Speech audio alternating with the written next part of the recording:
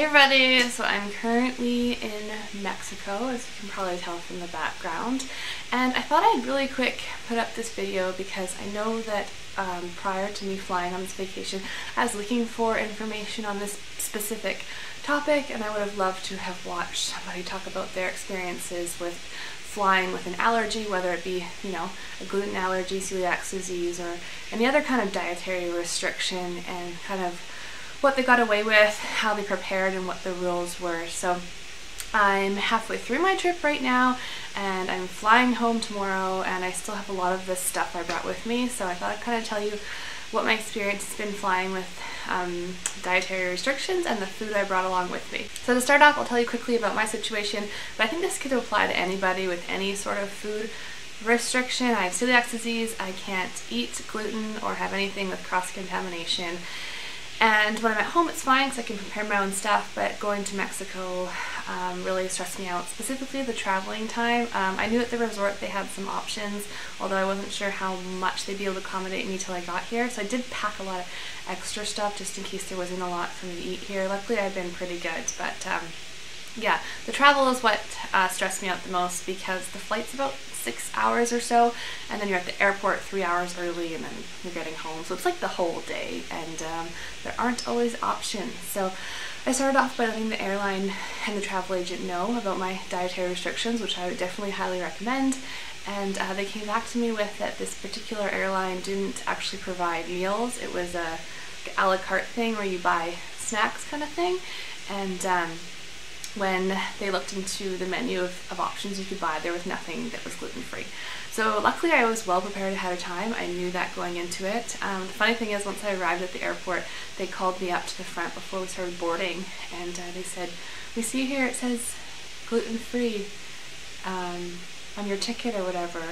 And I was like, "Yep, no, I can't eat gluten." And they're like, "Oh, we just wanted to let you know we don't have anything that's gluten-free."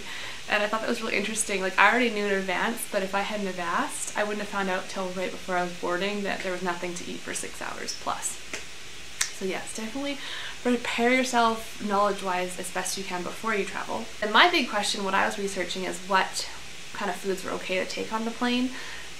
Because I knew that dry foods like granola bars and nuts and things like that would be totally fine, but I really wanted to bring an actual lunch on board, preferably, you know, fruit, veg, meat, cheese, whatever it may be. I was just curious, like, what you could bring on the plane, and I thought a lot of things would be restricted. I thought it'd be the same as, you know, crossing the border. You can't bring fresh produce across, things like that. And in all the reading I did, I didn't come across anything that told me I couldn't bring just normal, like, fresh food on the plane, which was shocking. I did read some blogs and stuff of people who had done it, so I just kind of went with that. The big restriction that I came across in general was the liquid restriction.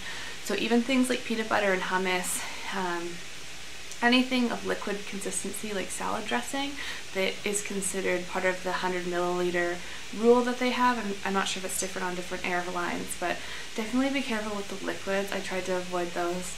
I think I avoided them completely actually, but I still managed to bring fresh stuff on the plane. Then one thing I learned once I was already in travel, and I did get across with this fresh stuff, which I'll be telling you about in a couple minutes, but one thing I did learn is once you're kind of on the plane, they make you fill out customs papers and whatnot, and it makes you declare what you're bringing across, and fresh produce and stuff like that is listed at that point. And because I didn't want to deal with any issues with, you know, custom and border patrol or whatnot, I just made sure that I ate everything I brought with me that was fresh, or meat or cheese, that kind of stuff. I made sure to eat all that before I actually got off the flight and went through into the next country. So that's what I would recommend. All the dry stuff came across fine, but the actual like lunch that I made for that day, I just made sure I wasn't carrying any of that across the border. Now for the lunch that I did bring for myself, I packed it in a Tupperware. I have the Tupperwares that collapse, so it's space saving, which is awesome. I plan to use this on the way back as well, but I read on a couple of blogs people labeling their stuff, so I labeled mine celiac disease special allergy food, just in case there was any question going through security as to what you're bringing. I didn't have any issues. I even had it in a cooler. That's the other thing. I put it in a cooler, but not with an ice pack, because again, that would be considered a liquid. And once I crossed through security, and then there's food kiosks and whatnot before you get on the plane, I asked for some ice and put it in a Ziploc bag and put it in my cooler at that point. So that's another tip I have. But yeah, this is like the fresh lunch food I bought. And I put in here pierogies, because I like pierogies, and I put tomatoes and cucumbers and some cut up cheese so I could eat it with the crackers that I brought along. And did I put anything else in there? A pepperoni stick.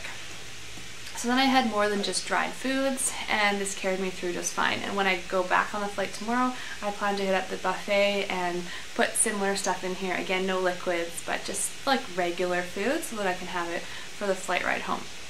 And then that aside, I have tons of dry goods, kind of like emergency food just to keep me going. And again, like I said, I didn't know what kind of food would be here at the resort, so it was backup food. So just some examples. I know this would have helped me. Dried fruit. I brought dried pineapple and prunes. I brought nuts. Probably think I'm nuts myself with all the food that I brought, but it stresses me out. I mean, I'm pregnant also. I wanted to make sure if there was no food here, I'd be good. This is protein powder. It's like shake mix that I could just mix with water or milk in case, I don't know, I got really hungry. These are the little chia individual packet things, like jelly things. What else? Just Kind bars. So I bought these chia, I was just thinking about it. These chia packets I actually had in my checked luggage because this again would be considered a liquid, so I didn't bring that in my carry-on. These are a whole bunch of roasted chickpeas. I can't remember what they're called. Just some more different types of bars. I came with so many bars. Didn't want to get hungry. This I thought was a great idea. It's rice pasta and like mac and cheese. But if I got really hungry, I could just ask for hot water and make it.